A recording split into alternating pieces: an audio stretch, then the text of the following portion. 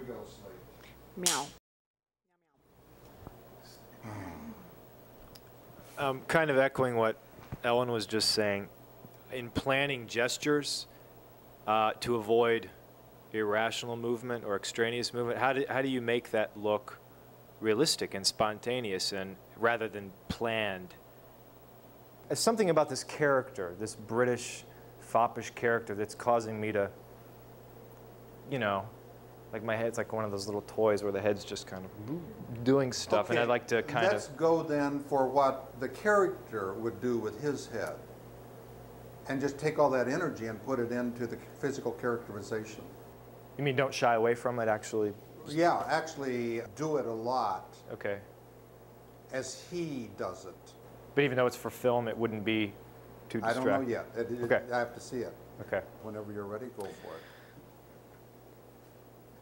I beg your pardon for interrupting you, Lady Bracknell, but this engagement is quite out of the question. Yeah, what I did notice just then is you had a lot of body movement that wasn't necessary.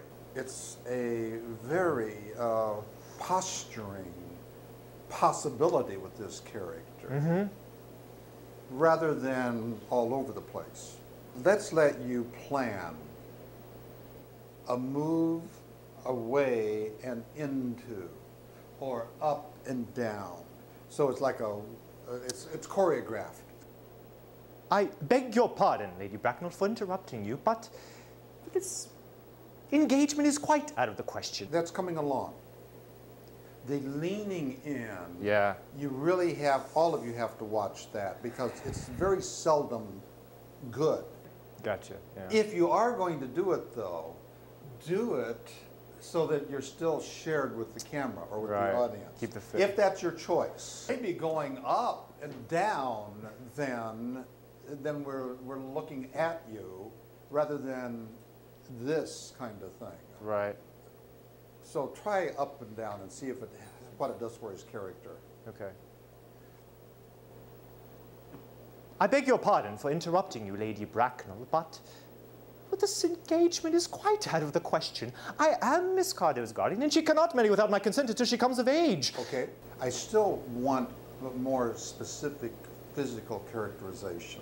Okay. It's still general. The movement isn't helping your character. I beg your pardon, Lady Bracknell. Wonderful. That is so funny. That is, and that's character. No matter how obnoxious he is now, he's Yeah. charming. Okay. Just from that little bit. Going up again, just before the key word. Like that's his little thing, just before he reveals something that's really terrible. Okay. Already. Yeah. He subsequently stayed to tea and devoured every single muffin. Let's get two of them in there.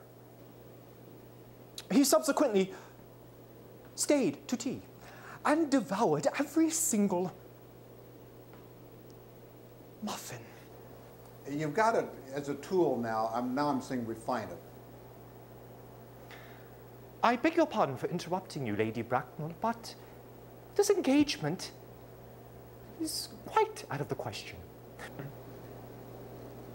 I beg your pardon for interrupting you, Lady Bracknell, but this engagement is quite out of the question. Yes. How'd that feel? Good. As part of the character. The gesture? The last one. Yeah, it felt better for some reason. It worked.